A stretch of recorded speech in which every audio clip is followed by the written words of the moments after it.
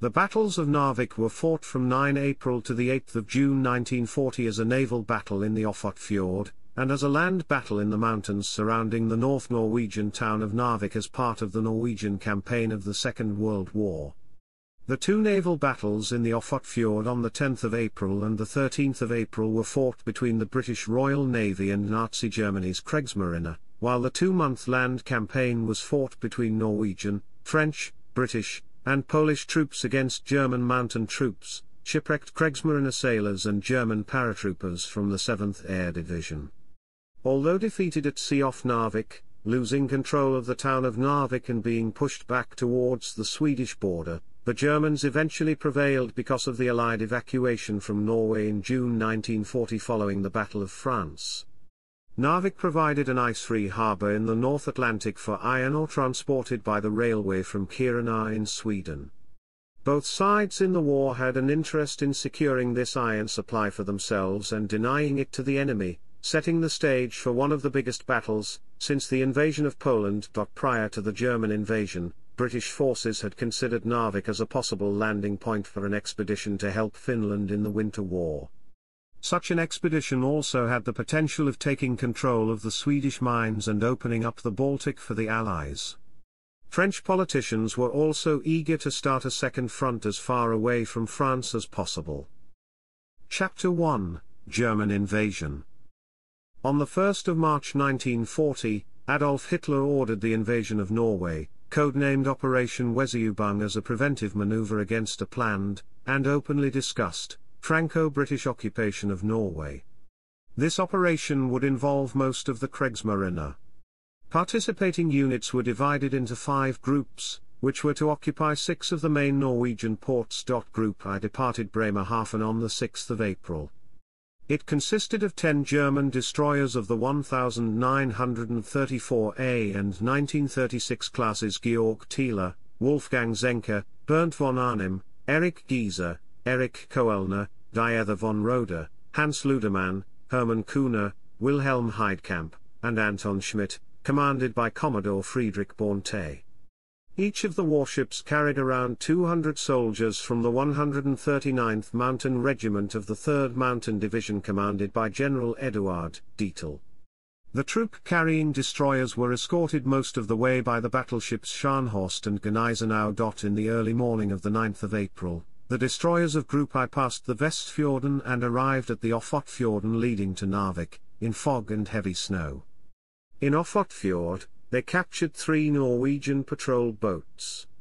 Before capture, Kelk managed to send a message to the coastal defense ship Hnoms Norge, alerting the local Norwegian naval commander of the incoming vessels.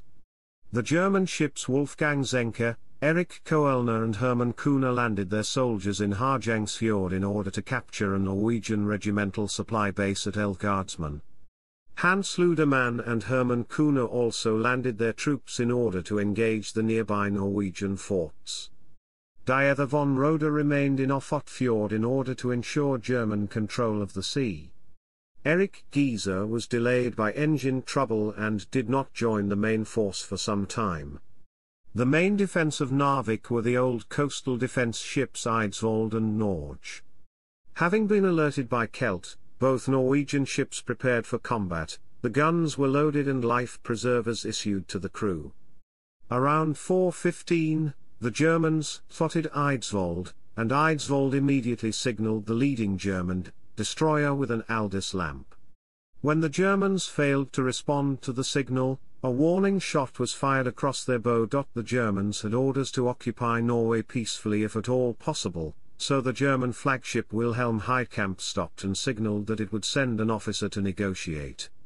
A small launch ferried corvette in Kapitan Gerlach over to Eidsvold. Gerlach was taken to the bridge to speak to Captain Odd Isaacson Willock. Gerlach tried to convince Willock that the Germans had arrived as friends, but that the Norwegians had to hand over their warships to the German armed forces. Captain Willock asked for time to consult his commander, Captain Per Askim, the commander of Norge. This request was refused by the Germans, but while Willock had been talking to the German officer, the radio officer on board Eidsvold had communicated the events to Askim. Askim's response to the German demands and order to Willock came immediately. Willock and Eidsvold was to open fire. Willock responded to Askim, "I am attacking." While this was going on, the German destroyer Wilhelm Heidkamp had positioned herself 700 meters off the port side of Eidsvold and trained her torpedo launchers on the Norwegian ship. Gerlach tried once again to convince Willock to surrender, but Willock refused. As Gerlach left Eidsvold, he fired a red flare, indicating that the Norwegians intended to fight. At this point, Captain Willock shouted, "Par plas ved kanonien. Na skal vi slas, gutter." Eidsvold turned towards the closest destroyer and accelerated, closing the distance to Wilhelm Heidkamp to 300 meters while the battery commander ordered the port battery guns to open fire. The Germans, afraid that Eidsvold might ram the destroyer, fired 4 torpedoes from Wilhelm Heidkamp at the old ship. 2 of the torpedoes hit before the port guns could fire. The Norwegian ammunition magazine was ignited and Eidsvold was blown in 2. The forward part of the ship sank in seconds, the stern followed in minutes, propellers still turning. At around 4:37, she was gone. 175 Norwegian sailors died in the freezing water, including Captain Willock, with just 8 surviving. Deeper inside the fjord, the explosions were heard aboard Norge, but nothing could be seen until 2 German destroyers suddenly appeared out of the darkness and Captain Per Askim of Norge gave orders to open fire at 4:45. 4 rounds were fired from the 21 cm guns as well as 7 or 8 rounds from the starboard 15 cm guns, against the German destroyer Bernd von Arnim, at a range of about 800 meters. Due to the difficult weather conditions, the guns' optical sights were ineffective. The first salvo fell short of the target, and the next ones overshot it. The German destroyers waited until they were alongside the pier before returning fire. Bernd von Arnim opened fire with her 12.7 cm guns as well as with machine guns, but the weather gave the Germans problems as well. The destroyer also fired 3 salvos of 2 torpedoes each. The first 2 salvos missed, but the last struck Norge midships and she sank in less than 1 minute. 90 of the crew were rescued, but 101 perished in the battle which had lasted less than 20 minutes. The destruction of Norge signaled the end of Norwegian resistance in the port. Much of the Norwegian garrison at Narvik awoke to the sound of gunfire and were unprepared to face the Germans. Many were surrounded and disarmed as they scrambled to occupy defensive positions. The commander-in-chief of the Narvik area, Colonel Conrad Sundlo, is often cited as the reason for the quick capitulation. Described by Kriegsmarine Admiral Erich Redder as an officer with reportedly pro-German feelings, he quickly withdrew from the area following the naval engagement and began negotiations with the Germans. After the initial loss of Narvik, Norwegian General Carl Gustav Fleischer sent out a communiqué, part of which read: Colonel Sundlo initiated immediate negotiations for a ceasefire and withdrew the troops to Framnes. The Germans occupied the city and the Norwegian troops were surrounded between the Germans and the sea.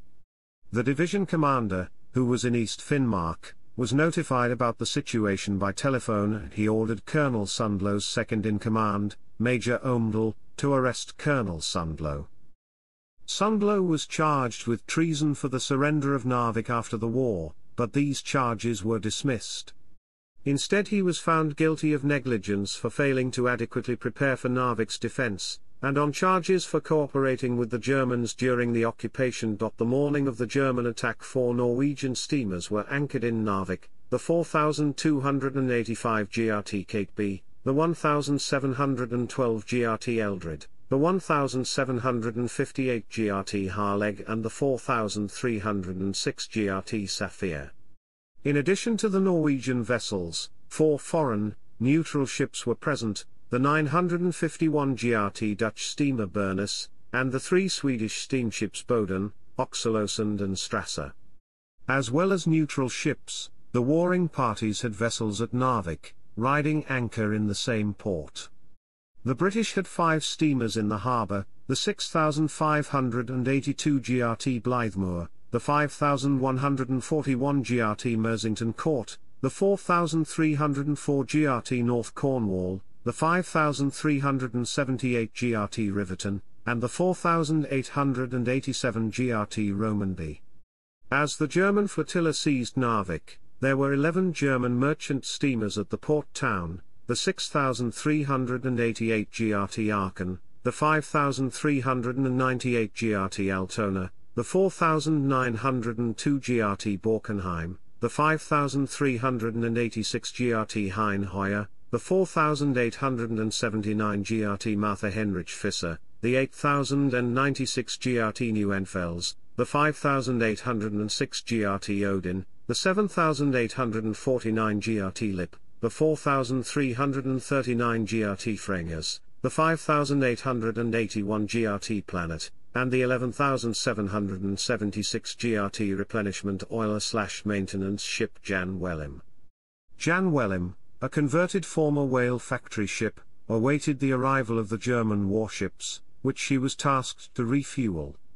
Working in the harbour were the Swedish tugs Diana and Styrbjörn. As the German destroyers entered the harbour, the captain of Borkenheim, who assumed that the intruding warships were British, beached and scuttled his vessel.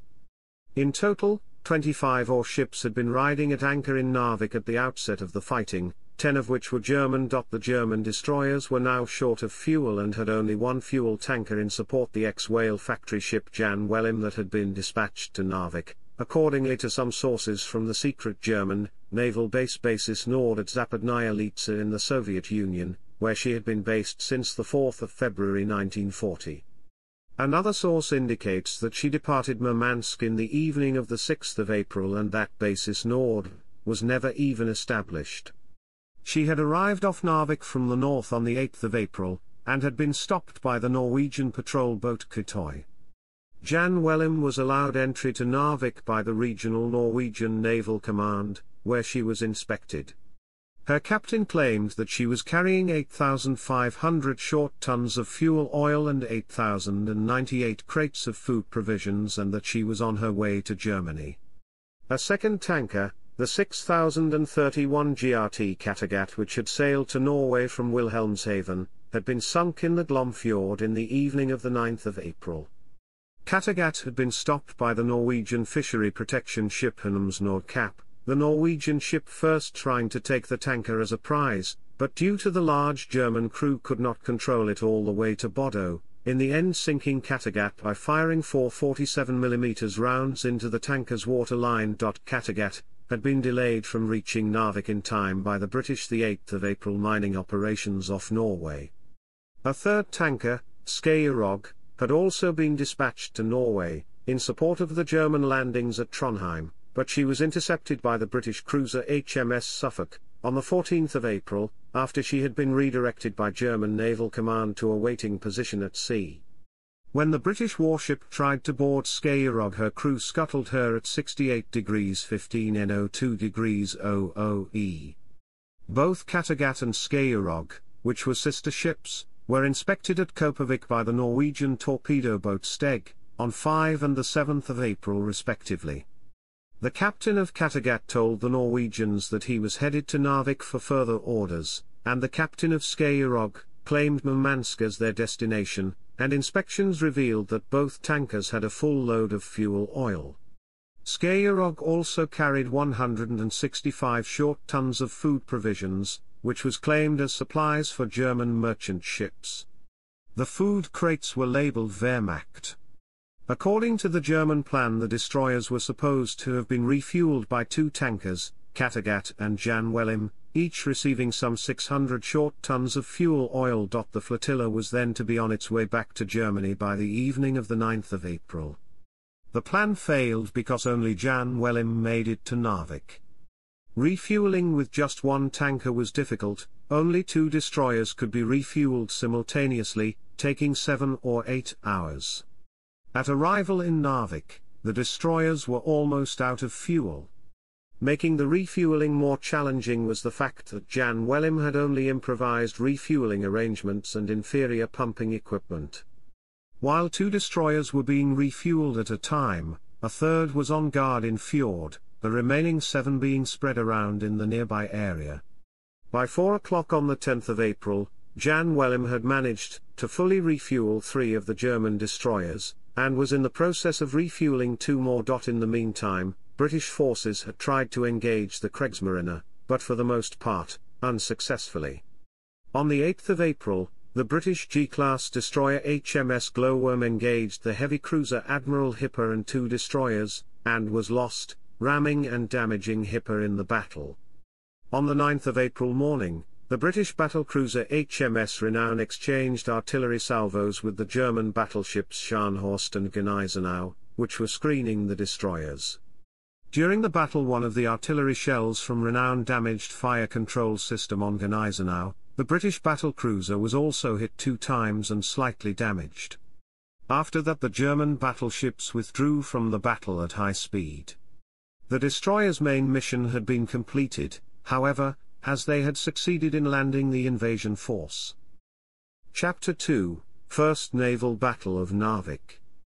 The day after the German invasion, the Royal Navy took an opportunity to defeat the Kriegsmarine. The 2nd Destroyer Flotilla, under Commodore Bernard Warburton Lee and comprising 5 H-class destroyers, Hotspur, Havoc, Hunter and Hostile, moved up the fjord in the early morning. The German destroyers Hermann Kühne and Hans Ludemann were anchored alongside the tanker Jan Wellim and refueling when the British destroyer attack began at 4:30.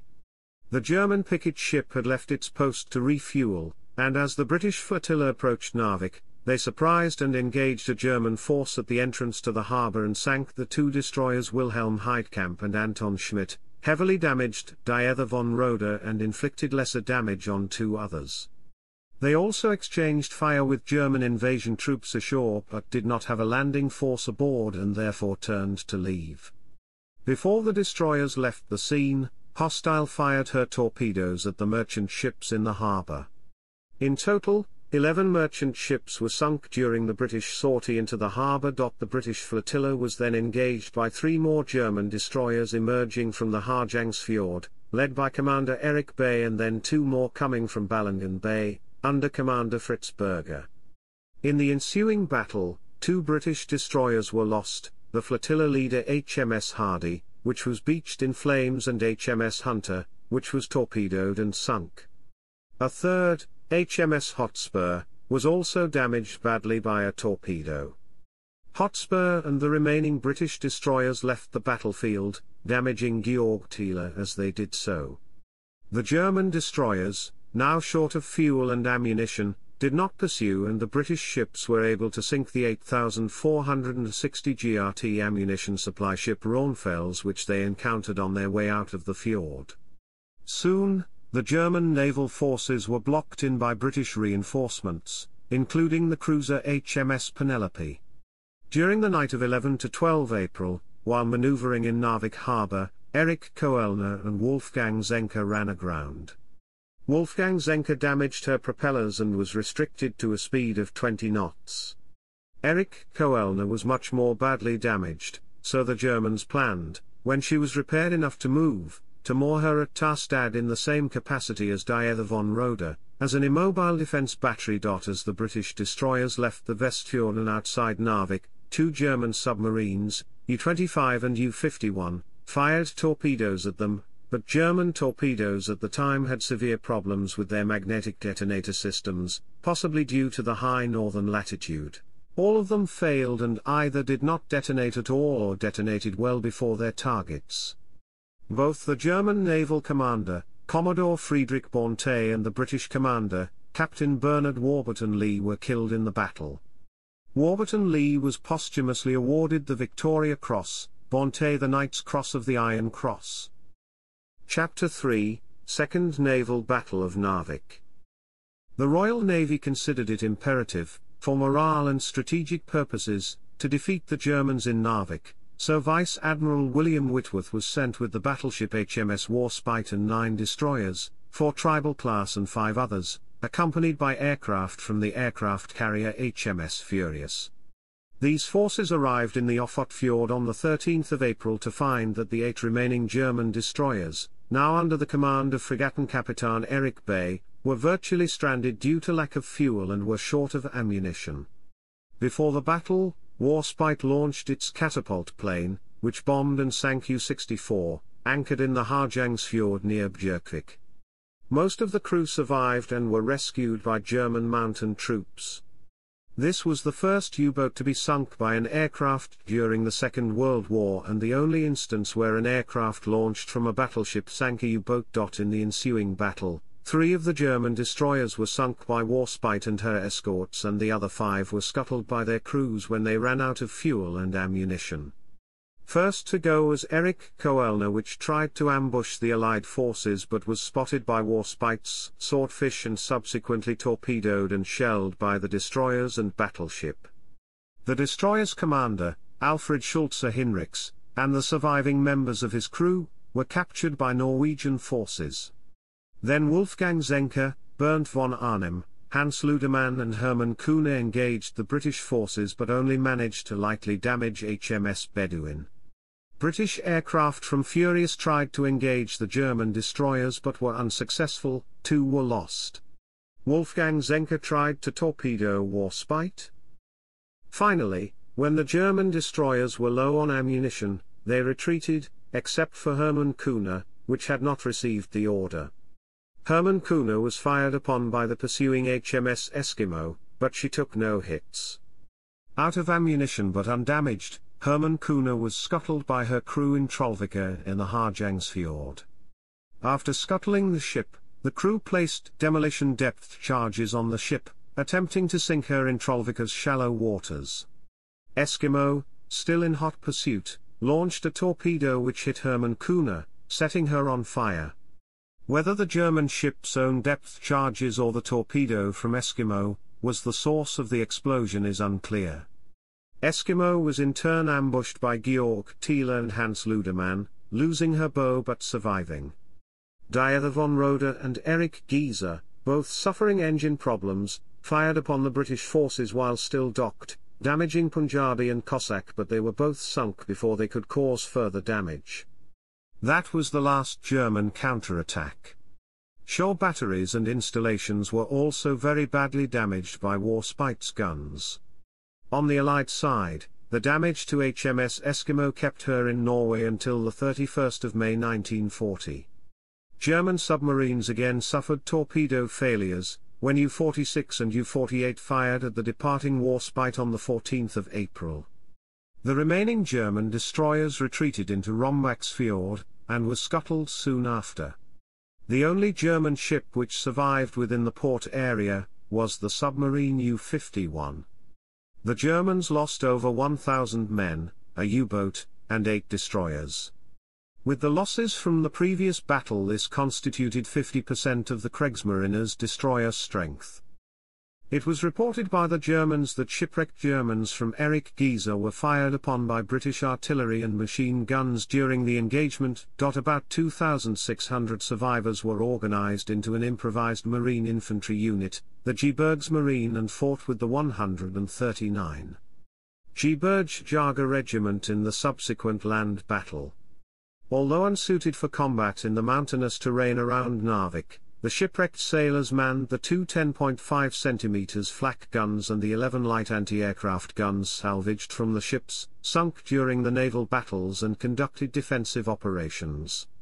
The sailors were armed from the stocks captured at the Norwegian Army base Elvgardsman, more than 8,000 Krog-Jørgensen rifles and 315 machine guns intended for the mobilization of Norwegian Army units in the Narvik area. Chapter 4 Later Naval Operations. After the naval battles of Narvik, the port and its surroundings remained in German hands, as no Allied forces were available to be landed there. Naval operations were limited at this stage to shore bombardment, as Narvik was not a primary Allied objective. Among others, the Polish destroyers Grom, Berza and Blyskawica took part in these operations, during which Grom was sunk by German aircraft on the 4th of May 1940, with the loss of 59 sailors. Chapter 5 Land Battle. During the Norwegian Campaign, Narvik and its surrounding area saw significant fighting, initially from 9 April between German and Norwegian forces, subsequently between Allied and German forces, conducted by the Norwegian 6th Division of the Norwegian Army as well as by an Allied Expeditionary Corps until the 9th of June 1940. Unlike the campaign in southern Norway, the Allied troops in Narvik would eventually outnumber the Norwegian troops. 5 nations participated in the fighting. From 5 to 10 May, the fighting in the Narvik area was the only active theatre of land war in the Second World War. At the outset, the position of the German commander, Dietl, was not good. His 2,000 troops were outnumbered. After the German destroyers had been sunk, however, about 2,600 German sailors joined in the land battle. Another 290 German specialists traveled via Sweden posing as healthcare workers. During the last 3 to 4 weeks, the Germans were also reinforced by about 1,000 men airdropped over Bjørnfjell, thus bringing the total number of Germans to around 5,600. Their position and outlook changed from good to dear several times. On occasions, the entire operation was controlled directly from the German High Command in Berlin. Hitler's mood was reportedly swinging heavily and he repeatedly contemplated withdrawal. Intelligence agents captured later in the war also stated that Dietl himself had been considering crossing the Swedish frontier with his troops to be interned, until the German agent Marina Lee infiltrated Oinlex headquarters at Tromsø, and obtained the British battle plan. However, the accuracy of this allegation has been questioned. The Norwegian force, under General Carl Gustav Fleischer, eventually reached 8,000 to 10,000 men after a few weeks. The total number of Allied troops in the campaign, in and around Narvik, reached 24,500 men. The early phase of the invasion was marked by the German advantage of surprise.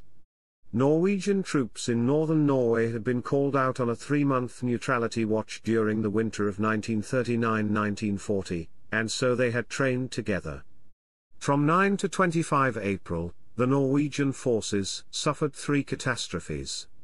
First, the forces protecting Narvik were unable to resist the Germans due to the commanding officer, the later NS Herd commander Colonel Conrad Sundlo, refusing to fight the invaders. Second, around 200 soldiers from the Narvik garrison, who had escaped capture and were blocking the railway to Sweden, were caught by surprise while resting at Bjørnfjell, most of the men being captured. Third, IIR-12 sent to hold Gratangsbotn was attacked by surprise while in camp, suffering casualties that ruined its spirit and effectively knocked it out of the remainder of the campaign.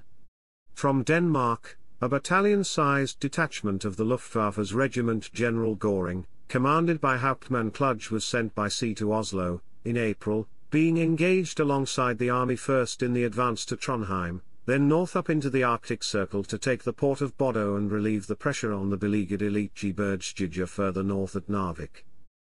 Due to mounting Norwegian pressure and difficulties with bringing up supplies to the forward-lying troops, the Germans abandoned Gratangsbotn and withdrew from the hill Lapphaugen, and the valley Gratangsdalen, following the Battle of Gratangen. In the beginning of May, the Norwegians started an advance southwards towards Narvik. Once it became clear that the Allies would mount the main invasion of Narvik itself in mid-May, the Norwegian direction altered towards Bjørnfjell. The British arrived first and set up headquarters in Harstad on the 14th of April. In the following days, 3 battalions were deployed mainly at Stjøvigen, Skanland and at Bogen. Later, they were deployed south of Ofotfjord, at Ballangen and Herkvik. The initial British detachment was reinforced on the 28th of April by a French expeditionary force, led by General Antoine Bethouart and composed of mountain troops. 3 battalions of Alpine troops and 2 battalions of 13th Demi Brigade of the Foreign Legion were deployed both north and south of the Ofotfjord, but later, the north would be the main French area of operation. 4 Polish battalions arrived on the 9th of May. They were first deployed north of the Ofotfjord, but later redeployed to the area south of the fjord. In early June they were formed into the Polish Podhale Independent Highland Brigade under General Zygmunt Bohus-Sisko and part of SS. In addition, the Allies had difficulty in deciding how best to retake Narvik and the Iron Ore Railway. There was no unified command for the troops facing the Germans at Narvik. The Norwegians and the Allies retained separate commanders, and cooperation between them was not always smooth. Even within the British forces, the Army and Navy commanders, Major General Pierce J. Mackesy and Admiral of the Fleet Lord Cork, had difficulty cooperating. Cork advocated a swift and direct attack from the sea, while Mackesy advocated a cautious approach from both sides of the Ofotfjord. Consequent to this, on the 21st of April, Lord Cork was given supreme command of all Allied forces. In the second week of May, the Norwegian advances against the Germans east of Grotangzide were the most significant movements on the Narvik front. In addition, on the Norwegians' right flank, French Alpine troops advanced up the Leiberg Valley, supported by a company of Norwegian ski troops. In the south, the Allies did not have much success, and in the north of the Ofotfjord, they were not making any progress.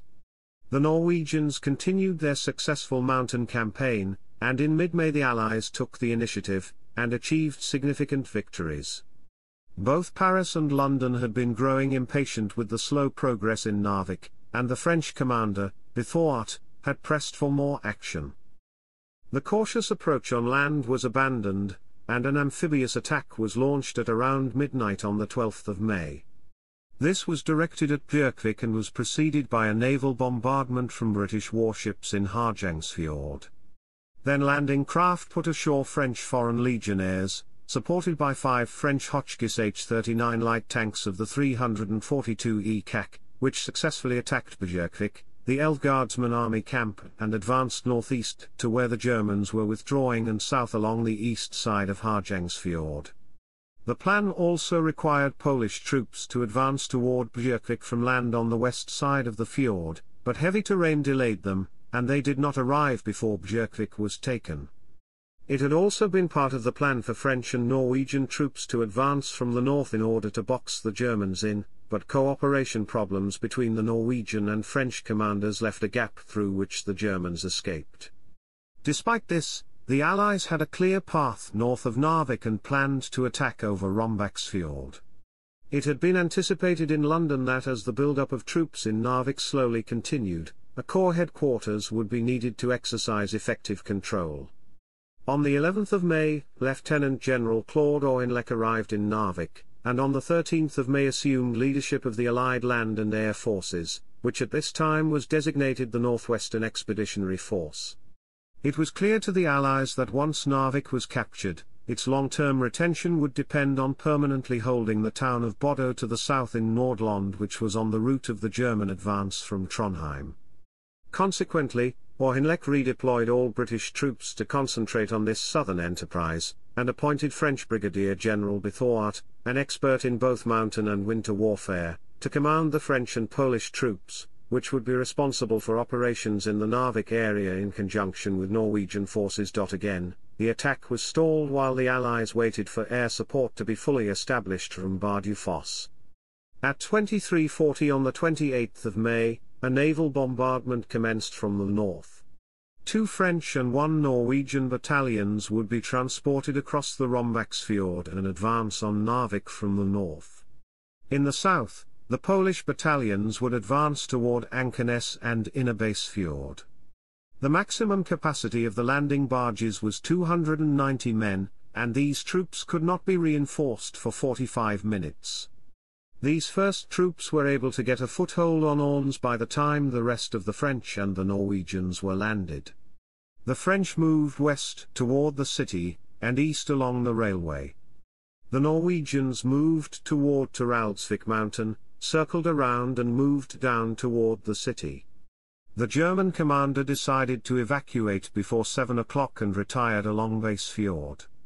This was the first major Allied victory on land. Chapter 6, Operation Alphabet. It seemed now that it was only a matter of time before the Germans would have to surrender. They were pushed from the north by the Norwegians, from the west by the French, and from the southwest by the Poles. It appeared that Bjørnfjell would be the Germans' last stand, but events elsewhere in Europe came to their rescue. London had already secretly decided to evacuate on the 24th of May, and that became apparent in the following days. On the night of 24/the 25th of May, Lord Cork received orders to retreat, but under cover so the Germans would be prevented from interfering. The Allied commanders agreed that an attack on Narvik would disguise the retreat and allow the destruction of the iron ore harbour. The Norwegian government and commanders were first told in early June, and the news was met with disbelief and bitterness. The Norwegians still hoped to defeat the Germans alone, and, as late as the 5th of June, one of the two Norwegian brigades was ordered to attack. The Norwegian government also explored the possibility of creating a neutral, but free northern Norway. This plan proved futile, and on the 7th of June the king and government were evacuated to Britain. All Allied troops were evacuated from Narvik between 4 and 8 June. 3 Polish passenger ships, MS Sobieski, Batory, and Krobry, took part in the evacuation operation. Krobry was sunk on 14 to 15 May by German bombers. On the 8th of June, General Dietl retook Narvik, and on the 10th of June the last Norwegian forces in Norway surrendered. Chapter 7, Operation Juno. On the 7th of June, the British aircraft carrier HMS Glorious had taken on board 10 Gloucester Gladiators and 8 Hawker Hurricanes from 46 Squadron and 263 Squadron Royal Air Force. These were flown off from land bases to keep them from being destroyed in the evacuation. Glorious left a larger convoy to proceed independently. The next day, while sailing through the Norwegian Sea to return to Scapa Flow, the carrier and her escorts, the destroyers HMS Acasta and Ardent, were intercepted by the German battleships Scharnhorst and Gneisenau. The carrier and her escorts were sunk with the loss of more than 1,500 men. Scharnhorst was badly damaged by a torpedo from Acasta, and both German vessels were hit by a number of medium shells. The damage to the German ships was sufficient to cause the Germans to retire to Trondheim, which allowed the safe passage of the evacuation convoy through the area later that day. Chapter 8, Aftermath. The Allied offensive started slowly. Unlike the Germans, they did not have a clear operational objective in Norway, and did not conduct their operations with as much vigor. The British had drafted plans to land in Narvik before the German invasion. Troops and supplies had been loaded onto ships when they executed their mining operation on the 8th of April. These had been hastily unloaded when German ships were spotted northbound, because the British thought that the German ships were trying to break into the Atlantic to avoid being trapped in German ports, and wanted all their ships available to intercept the German fleet. The confusion dogged the troops for weeks. Men and equipment were shipped to Norway separately without clear landing sites, and orders were changed while en route. It was as if the Allies were confused by the many small and large fjords and bays and could not decide where it would be best to start. British, French and Polish units rapidly relieved each other, which added to the lack of local knowledge. The cold and snow was a common enemy for all troops at Narvik, but most of the Allies were poorly prepared for it. The Norwegians were the only ones fully equipped with skis and able to use them. The British tried skis, but their troops were largely untrained and supply was scarce.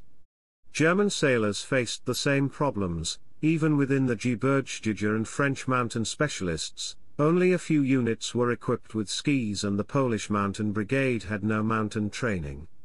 Most troops were untested in battle. The Gebirgsjäger had participated in the invasion of Poland, and some of the troops that had been air-dropped over Bjornfjell had fought in the Netherlands. Some of the French Foreign Legionnaires came directly from fighting in North Africa, and most of the Polish officers and many of the soldiers had participated in the defense of Poland, some even in the Spanish Civil War, and were highly motivated. The Allies had sea and air superiority until the very last stage of the operation, but did not take full advantage. The Germans lost the naval battle, but achieved the main goal of their operation, the successful Operation Weseubung and occupation of Norway. Around Narvik, German naval losses were high. They lost 10 destroyers, 1 submarine, and several support ships. In exchange, they sank one aircraft carrier, 4 Allied destroyers and damaged several others. The reason for this defeat lay in the German plans, which made it impossible for the destroyers to retire quickly, even if they had had adequate supplies. This was compounded by the design of German destroyers. Despite their relatively large size and armament, they had inadequate fuel and ammunition storage. The British forces achieved an indisputable local naval victory but were unprepared to follow it up with any land operation. This allowed the Germans to consolidate their foothold in Norway and made the subsequent Allied counter-invasion more difficult. Chapter 8 Section 1, Post-War. In 1964, a war museum opened in Narvik. Since 2016, the collections have been displayed in the Narvik War Museum, located inside the Narvik War and Peace Center. Parts of the bow of the German destroyer Georg Thiele remain visible above the water in Rombaksbotn to this day. The wrecks at Narvik remain popular diving spots, although some are off-limits because they still contain undetonated ammunition. 3 of the German destroyers were raised in 1964 and moved to Framnesodden, near Ofotfjord, to clear the shipping lane. The destroyers Anton Schmidt, Diether von Roeder, and Wilhelm Heidkamp rest in 12 meters of water there and were opened for diving. A number of other wrecks are also accessible, but most have been preserved as historic sites and it is forbidden to dive to them. Chapter 9, Medals. At least 1,200 French, British, and Polish participants in the battle were awarded the Norwegian War Cross for their contribution to the battle. Among the Norwegians who took part in the battle, only the top 2 military leaders were awarded the medal. Norwegian media has complained about this limited award. All German forces who partook in the battles of Narvik were awarded with the Narvik Shield.